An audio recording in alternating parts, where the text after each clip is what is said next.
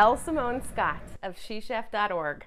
Are you ready to take the Goddess-approved chef challenge? Born ready. That's confidence right there. Let's do it. Today we're gonna have broiled tofu, carrots, and baby bella mushrooms. I think a lot of people steer clear of tofu because they just don't know what to do with it. What to do with it? Yeah. And it looks kind of funny, you know what I mean? We're gonna do some myth busting today. Oh. You know you can fry it like chicken? Really? Yeah, tofu is very versatile. Like an actor. Like who's a versatile actor you would compare tofu to?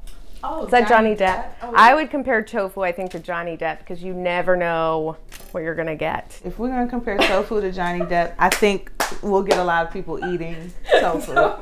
This is the Johnny Depp of dishes. I chose an extra firm tofu, slightly pressed to get the water out. Let's just do like a small little demo. Okay, cool. Because this is kind of cooking for dummies. Not that you guys are dummies, but just in case some of you are. Or amateurs, that's the better word.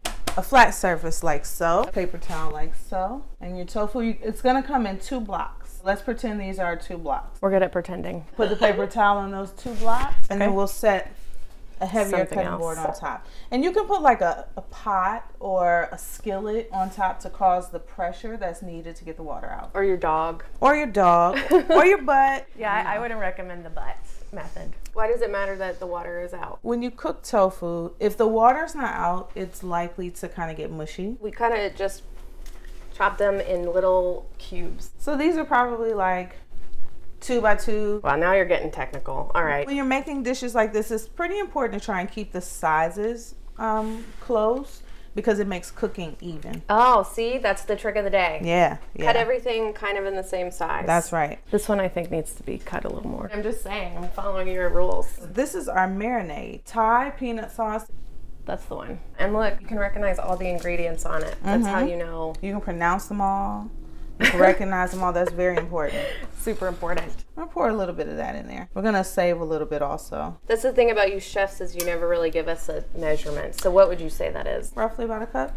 So we're gonna add a little salt. Not a lot because salt draws out the water in mushrooms. You don't want the water in the tofu. You do want them in the mushrooms. Right. Just double checking. So we have the oven preset to broil. So the mushrooms are gonna be the first item. We're gonna roast these separately. I like the foil trick too because then it's easier to clean. Agreed. Just peel it off and throw it away. I learned that trick when I was private chefing and I only had 30 minutes per client. Did they put you on a timer? Yes. Wow. Yes. That's hardcore. We could add that to the challenge. So we're gonna let those go for about 5 or 6 minutes. So okay. In the meantime, while we're doing that, we'll add our other vegetables. Asian is my favorite genre of food because it's usually very low in fat, very high in flavor, and lots of healthy antioxidants. Antioxidants equals cancer fighting. You add the carrots, I'll add the tofu. Okay. Is there a reason why you cut them at a slant like this? Just because I think it's pretty. Oh, really? Yeah. Okay, I like that. It's called on a bias. But we're not biased. Not at all. Only to unhealthy food. Absolutely. I'm gonna grate a little ginger in here. Just the whole thing? Maybe about a teaspoon. Ginger's really good for digestion. Mm-hmm. That's why they give it to you with sushi. And then you just peel it with a knife? You can use a spoon. How does that work? We're learning all kinds of tricks today. And you just peel it like that. Oh, wow. That's the most popular way to peel ginger. Why? I don't know, it's safer. Practical. I love it.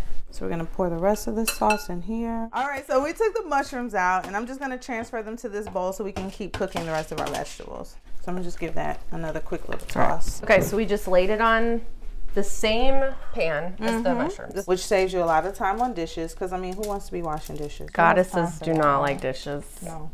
Normally we have like a special person assigned to that. Like a child or a spouse. All right, so this is gonna go in. So where are you from? I'm from Detroit. Detroit. But now you're representing Brooklyn. That's right, all day. I'm straight out of Queens. Nice, I love Queens. That was my first home when I moved to New York. Really? Where? I lived in Cambridge Heights. Oh, wow, I'm from Forest Hills. Very nice. It's nice now, it wasn't back in the day. Aren't we all better than we were back in the day? That's true. I've been in New York for 5 years. I came here with $200 and 2 suitcases. $200? Yeah, yeah. That won't even buy you like groceries. Yeah, I learned some tough lessons in that first 30 days, right? In New York, it just teaches you. Thank God I was a little tough when I got here. Well, Detroit, I mean, yeah, you got to be tough to be there too. That's right. I was a social worker when I came. Oh my God. I worked for an agency that lost their funding. And so I said, well, now's a great time to pursue my passion, what I love to do. Yes. And that's cooking. And so I applied for some scholarships, got accepted to culinary school, interned at the Food Network. And here I am, food stylist, culinary producer, owner of She Chef. Okay, we got to do this one at a time. Okay. So what exactly is a food stylist? That sounds so chic to me. It's a pretty chic, thankless job. But a food stylist pretty much prepares the food for either a television or a magazine. So, you know, we're cooking here in real time. But if we were on a produced show, right, produced show. Oh, we produce. The food would come out of the oven absolutely ready. Yeah, it's beautiful. It's gorgeous. See, I don't like that though. I want to know. I want to get in there. Well, be a food stylist. You get in there, all right? You get in there. So basically, you do all the work. Yes, and we make the chef's talents look good. Wow. Yeah. I don't think people know that. I just assumed they cooked it and like threw it in the fridge and then they busted it out later. Now we know. Yeah. And knowing's half the battle. G.I. Joe. That's right. Well, I'm glad we're getting you out from behind the camera and in front of it. Elle. You know what? While we talk, I'm going to cut these scallions because this is our garnish. She Chef came about because I realized that there were not a lot of women, and especially African American women, in the kitchen. It was a little disheartening because I remember wanting as a young woman to be a chef, but not feeling the security of pursuing it because I never saw anyone like me. So let's toast some sesame seeds. Okay. We're probably gonna need a new camera angle. Okay. Pause. We are totally producing right now. This is so much production value. We have a second camera angle. Word. For our stove cam, if you will. So these are sesame seeds. Nothing in the pan at all? Nothing no in oil. the pan at all. No oil, no nothing. Just medium flame. We're also going to start our baby bok choy. And this is sesame oil. And this is a little rice wine vinegar. Have you ever had rice wine vinegar? No, I've had sake though before. Is it the same thing?